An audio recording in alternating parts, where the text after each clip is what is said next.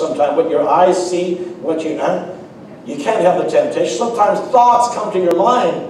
It's, oh my God, I'm a reprobate. What am I thinking I've been for? Oh my God. Now all of a sudden you're repenting. Oh my God, I want to fast for 20 days. I mean, no, don't do that. Temptations must come, and they come from a thought. It begins. Sometimes it's what you've smelled, what you've heard, what you've tasted, what you've touched, what you've seen. The 5 gateways to your soul. They have to come in a form of thought. As Billy Graham has said many times, it's not the first thought, which is the temptation that kills you, it's the entertainment of that thought. So when a mood hits you, watch now, everybody still with me? When a mood hits you, don't entertain it. Ooh, I didn't even see heads nod. I mean, listen, are you still with me? How many still love me? Right here. Now, you don't entertain the mood. Don't feed it. You'll make everybody around you uncomfortable, and they won't want to be with you. How many know that nobody wants to hang around a moody person? I'm going back. All of this is about the volition. The volition is choices that we make that control our behavior. How many understand that your pastor does wake up from time to time on the wrong side of the bed? No, not our pastor. He's perfect. Just ask Diane. She'll tell you. I don't always wake up perfect and on the right side of the bed. There are times that I wake up and there's a particular mood that I'm in.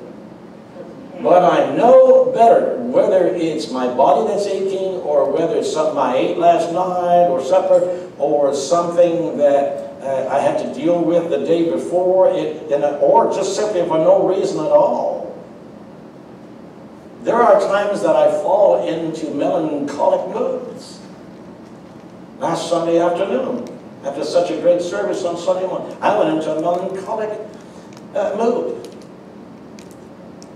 But I analyzed it and I said, I don't have a reason for this. I'm not going to feed it. I don't need to feed it. I don't need to make room for it. I don't need it. Diane certainly doesn't need it in her life. I don't understand what I'm saying. People around you don't need wrong choices. So from your volition, the will of God for our life is to always demonstrate or try with the grace of God to demonstrate that godliness, that divine mood of love and compassion, that mood of serving others and not looking to be served.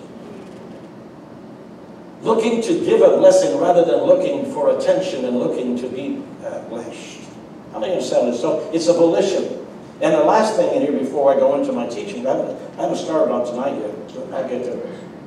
The last one on it is desire. Everybody say desire? Desire. The word will is also defined in the term desire. Because how do you know that what you desire, your will commensurate? If you have a desire for something, like if you have a desire to get a fancy car or a fancy boat, or if you want a fancy house, or if you want anything fancy, whatever the case might be, and you can't really afford it, but all of a sudden the desire overwhelms and connects with the emotion. The desire now dominates the thought.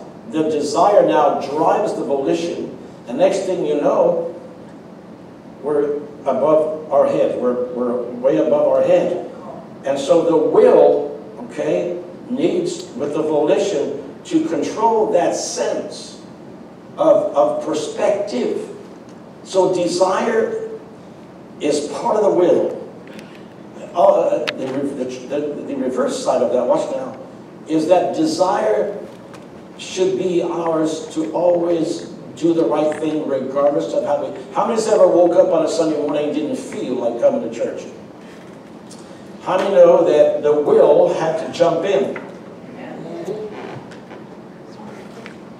Will had to override the feeling. Everybody say feeling. There's the mood. There's the mood again. I wasn't in the mood to go to church. Well, on your mood, you up yourself and move your hiney to the church. How do you know that the serving the Lord is not based on our moods? Good Lord. Try that with your electric bill. Not in the mood to pay my electric bill this month. Electric company said, I'm not in the mood to give you any more electricity. Pull the plug.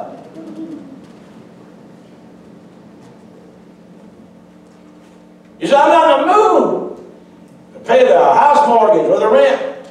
Not in the mood. That's fine. Here's your eviction notice. You understand what I'm saying? So there are some things. How many's ever was in the mood not to pay your mortgage? I've been there.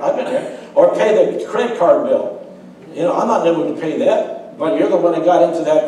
So, you know, you're not in the mood to pay. So what I'm saying is that did you notice that with those things, whether you're in the mood or not, you do it anyway? Whether you're in the mood to pay the electric bill, the mortgage, the rent, or the car payment, whether you're in the mood to do it or not, you do it anyway. Your will is there to do it because you know it's a necessity of life. Can we convert that into our walk with God? Our worship for the Lord? Whether you're in the mood to worship or not, you do it, man. You just do it because it's important for you to. You owe God to worship Him. Yes. Amen. We all owe God to worship Him. We owe God. We are in Romans chapter 8 tells us, we are not debtors to the flesh, but to the Spirit. I owe the flesh nothing. The flesh destroys people, but the Spirit gives life. Amen. I owe God. How many feel that you owe God? You see? Amen. And watch now, every time you obey and crush the mood and just do the right thing, you're making another house payment. Amen. That's good, brother. That's good. Every time you choose to do the right thing, you've just made another credit card payment. You just made another mortgage payment. You just paid another electric bill. You just caught up on everything. Amen. Every time you choose to do the right thing. Now, I'll give you tonight's message now, so I'm a little behind on that. Now, ladies, you're going to enjoy this. Men, you will understand where I'm coming from. Does anybody,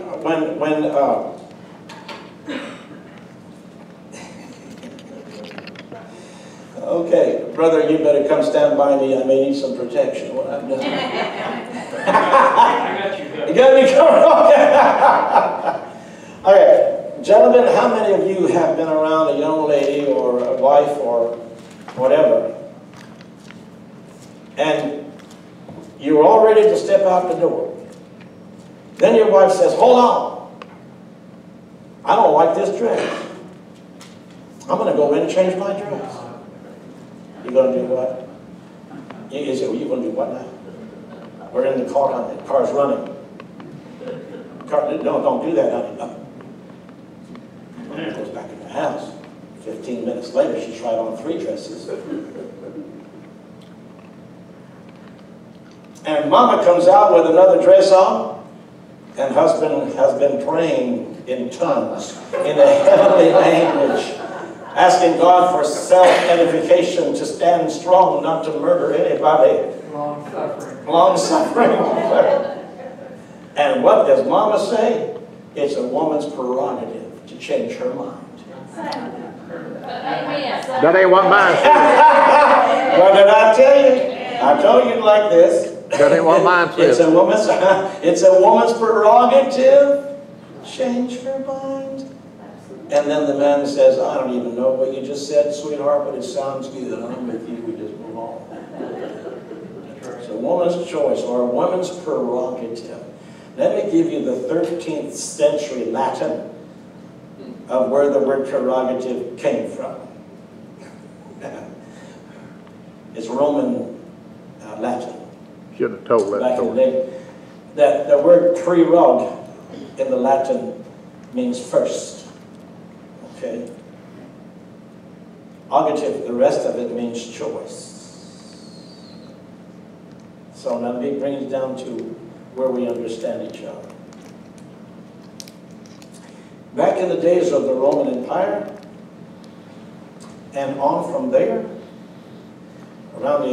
because this was a practice that was made for thousands of years, hundreds of years. And the Roman Empire, did we not have games? Who's first on whatever the game is that we're going to play? Who's first? Huh? No, not who's on second, who's on first. Not that one, Abbott and Costello. But you know, who's going to, for instance, if you're going to have a softball game, a scrapping, and then you say, well, who's going to choose first?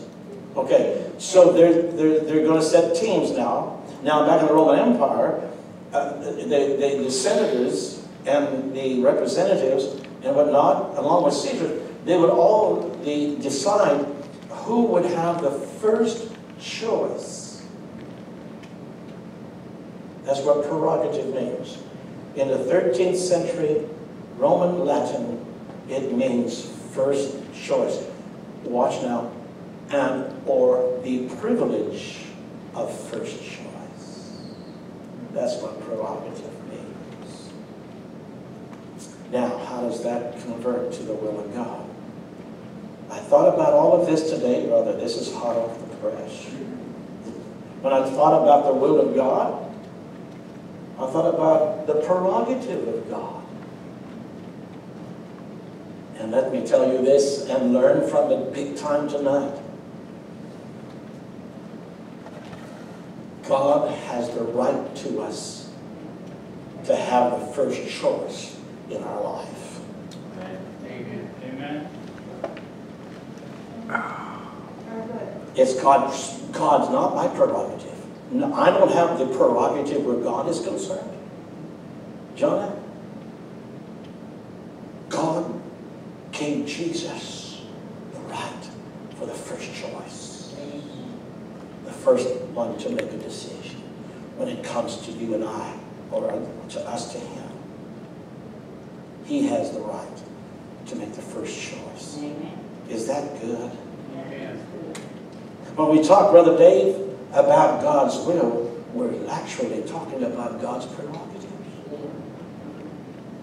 But if you have to understand, to appreciate God's prerogative, you must understand the word and the Latin, and understand it means the privilege of first choice.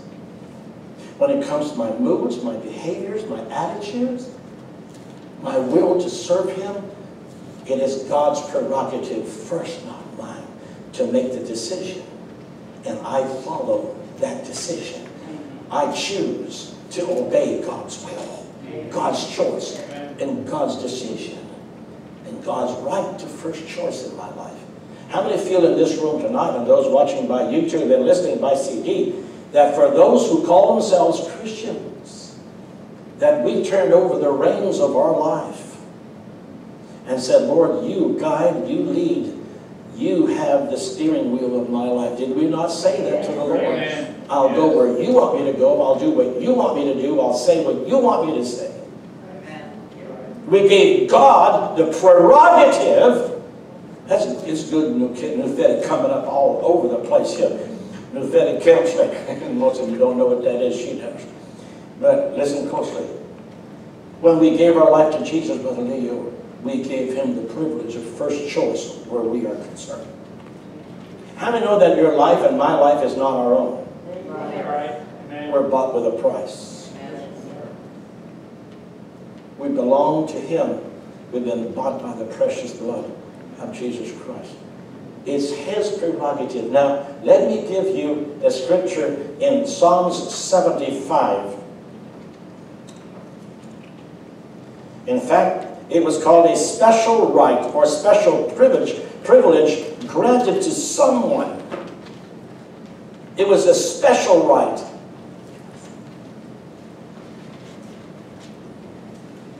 Psalm 75, verse 6 and 7. Jocelyn's not there. Hey, Jamison, you were late for church, son. I have a good excuse. Yeah, okay, as long as you have a good excuse. Well, watch now, look here. Look here, watch now. Now, I'm teaching you something about God's prerogative. God's prerogative. For exaltation comes neither from the east, nor from the west, nor from the south. Exalted, stop there for a second. Exaltation. In other words, have you ever run into somebody and said, how come God has blessed that person? If I was God, I wouldn't bless that person.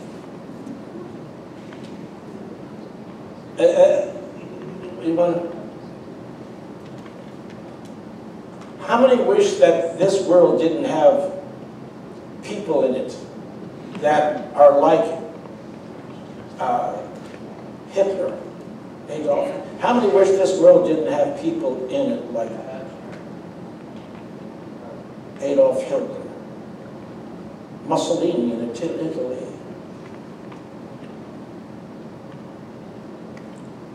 The slaughters of people in Iraq, 250,000 by ISIS. How many wish that that didn't happen? How many wish that we didn't have 500,000 children dying every day of starvation? Amen. And then we have, because these people that are so selfish, who are oil-rich nations, who are like the Sudan. The Sudan, the north is Muslim, the south is Christian. And they always try to abduct young ladies, to rape them, sell them into prostitution, so on and so forth. So you wish that all of Sudan was Christian, but you see, then you ask yourself, then why does God allow prosperity to come to these people? And you wonder, so exaltation, or being raised or highly brought up into place of prominence, neither comes from the east, the west, or the south, or the north. Promotion comes from the Lord, the Bible says. As a matter of fact, look at verse 7 now, right now, Genesis. Look at verse 7 now. But God is the judge. Everybody say, God is the judge. God is the judge. And we need to leave those questions in the judge. Everybody say, here come the judge. Here come the judge. Here come the judge. The matters of who prospers in this world and who doesn't is none of our business. Amen. That's right. Amen. Those who live long lives and those who seemingly die on timely death, none of our business. Those are facts that you read about tonight we can do nothing about. Problems are ours to solve, but facts, if it's going to rain outside, that's a fact. Can't do it. If it's 106 degrees out there, quit complaining about it, just move on. There's nothing you can do about it. It's in God's hands. So he said, God is the judge. So who is exalted and prosperous in this world is none of our business. God judges that. God decides that. That's in His sphere of choice and decision. God is the judge. Watch now, he says, He puts down one and exalts the other. Then it's like a chessboard, Brother Dave. All of a sudden, the one that was up is now down, and one that's down is now up. Case in point, Joseph in Egypt. He's in prison. Next thing you know, is the prince of Egypt. He takes one down, puts the other one up. Takes one that's up, bring down, bring the other one up. That's God's choice. Amen. Put it this way, it's God's prerogative. Because He has the privilege and the special right of first choice. Now, have you ever seen on television the people who reject the notion of God? For them, the notion of God is a silly thought. Silly thought. One has to be moronic to think of God, but certainly to pray as though God hears you. Yeah. Moronic, because you're so weak as a character, you have to use God as some kind of a crutch. They laugh and scorn at people because they say These are weak people. We've heard it from the White House in certain instances in the past. Speaking of Vice President, he talked about that. Yeah. See, now watch now. And then we have people out of Hollywood who insult believers and even those who have been in the high-ranking politics, that we are the deplorables, incorrigibles, and certainly we shop at Walmart from time to time. Old Brother John Walton, Sam Walton, he had the great notion, great job he did. It's one of the biggest employers of the world, isn't it? Walmart? At one time. One of the largest. Walmart and Amazon, two biggest in the world. The two biggest in the world. And you have a nerve to criticize one of the two biggest companies in the world? You're not in position, young lady, to criticize Walmart. You're not in, that's out of your range, honey, way out of you're not even in the ballpark. Don't even go there. But now look at it. People who evaluate God, you see them in the news, you see them when they're being interviewed, and they evaluate God. Say, if there was a God, He's not doing it right. And these people are trying to describe God's job. Because God's not acting much like a God, in their opinion. And they're trying to define God's portfolio, His responsibilities. You remember 9/11? Oh, yeah. On NBC back in the day?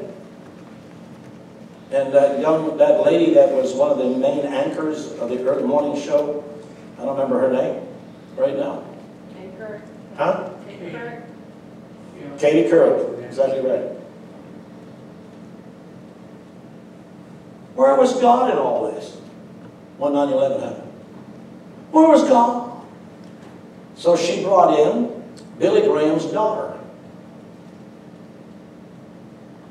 and asked her over national television, when 9/11 happened, young lady, where was God at? Oh, He was there. Your problem is that you kicked Him out of school. You kicked God out of the courthouse. Kicked God out of hospitals, out of colleges. You've laughed and scorned, and you're complaining that He didn't do His job? Are you going to define His job now? Who are you? So the people try to tell God what His job description is. How dare they? When they don't know God, nor do they even begin to believe and trust and submit humbly before God. Amen. I'm going to tell you something tonight very, very clearly. God is the judge. He puts one up and He puts one down. Then He puts that down up and the up down. He is the judge and His prerogative. Amen. It is God's prerogative. But we know that those who reject God, there is a final judgment. And let me tell you that those who laugh at and scorn and make fool and ridicule of God, and those who walk with God and claim that as the vice president, he talks with God and God speaks to his heart, and that is so demeaning. It's just such a demented position to be in as far as society is concerned. There's a judgment. Now, how many know that God, Jesus is returning whether we like it or not? Amen. That's His prerogative. Is that correct?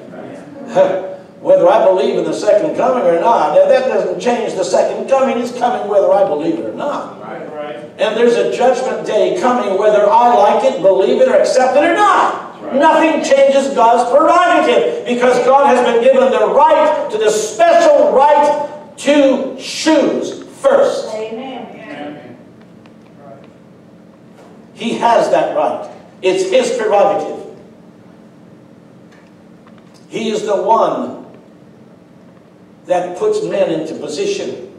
How many are glad that God has still chosen in His volition, His choice, decision, and determination, and His prerogative to bless America, the United States of America? How many are glad that God chose in His eternal will to bless this nation, the most powerful, the most prosperous? He chose to do that.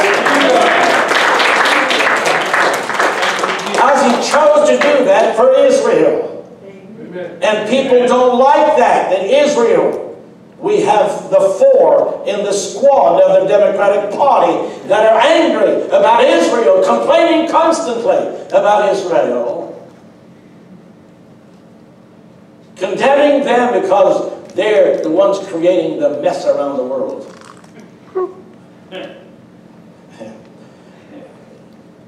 Israel is chosen by God. That's a fact, whether you like it or not. And there's nothing, young lady, you can do, will do, or otherwise even dream of doing about it. That's right. And the United States of America will support Israel. We'll stand behind Benjamin Netanyahu.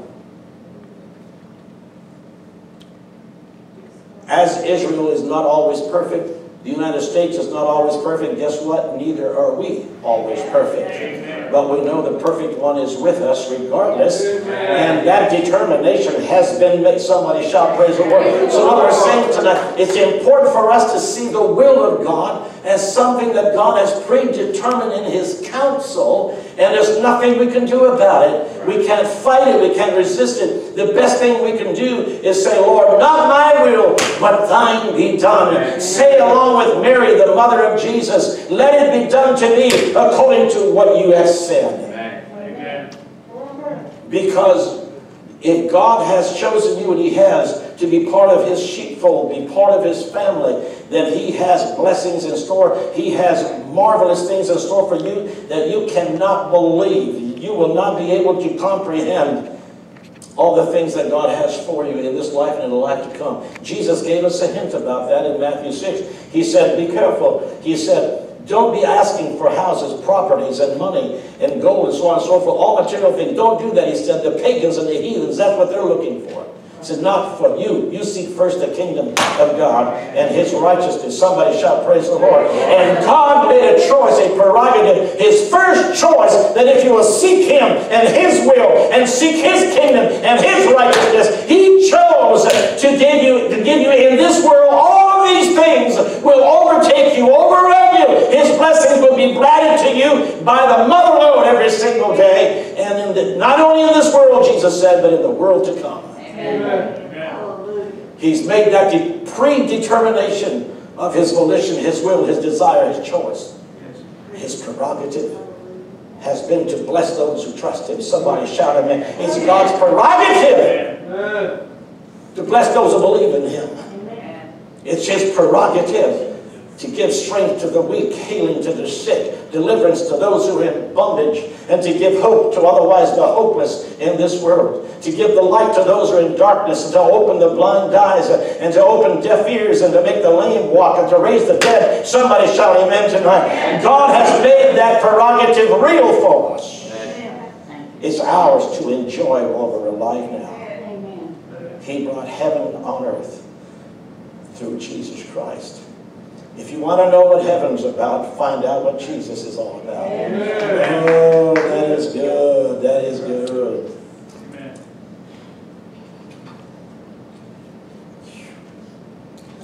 If you want to know what heaven's about, find out what Jesus is about. And you'll know everything about heaven. Hallelujah.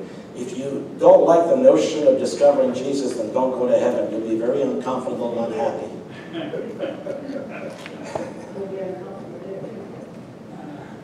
Give me a wait. I'm going to say that again. If the idea of discovering more about Jesus doesn't suit you very well, don't go to heaven. You will not be happy there at all. It very discontented. Guess what? You'll be moody.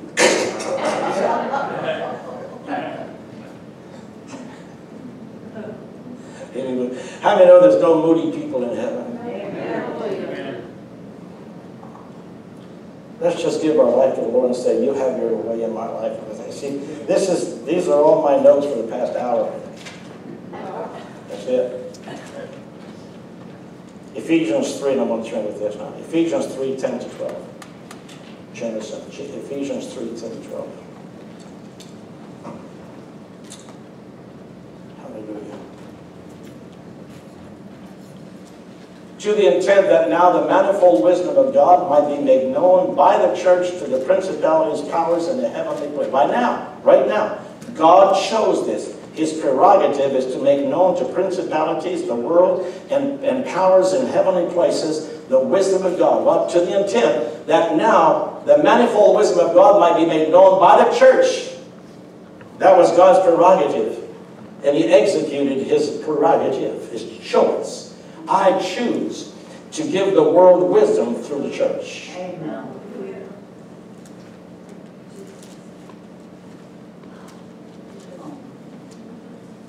God says, I choose that. It's my prerogative. I have chosen to let the principalities, the powers of the air, and the worlds of this world to know my wisdom through the church. He chose that. That was his prerogative. Amen. Verse 11. According to the eternal purpose which he has accomplished in Christ Jesus. According to the eternal purpose. See the word eternal purpose. Everybody say it together. Eternal purpose. One more time. Eternal purpose. So when we talk about the will of God, we're talking about purpose of God. We said that earlier. The will of God, watch now. Once that God has manifested his purpose and his volition, his prerogative, that prerogative is laid down in cement. Amen. That will never change. How many know that God will never change his mind about you? Isn't that right, Brother Stephen? God loves you. And you know that's hard enough. But anyways, but God, I love doing it to him. He's easy to pick on. God loves you and he'll never change his mind about that. That's his prerogative. The right to the first choice to love us. Brother John, Sister John, he'll never change his mind. That will never change. That's written down in the eternal purpose of God. He said he'd be with us always to the end. That's his prerogative, and that will never change. Jesus Christ is the same yesterday, today, and forever. That will never change. According to the eternal purpose. So God has a purpose, eternal purpose, not for now only, but for eternity, to show this world and the principalities, unseen principalities of the air, the wisdom of God. And that wisdom of God talks about the redemptive plan of Christ through the cross of Calvary in his blood. Verse 12. In whom we have boldness and access with confidence through faith in him.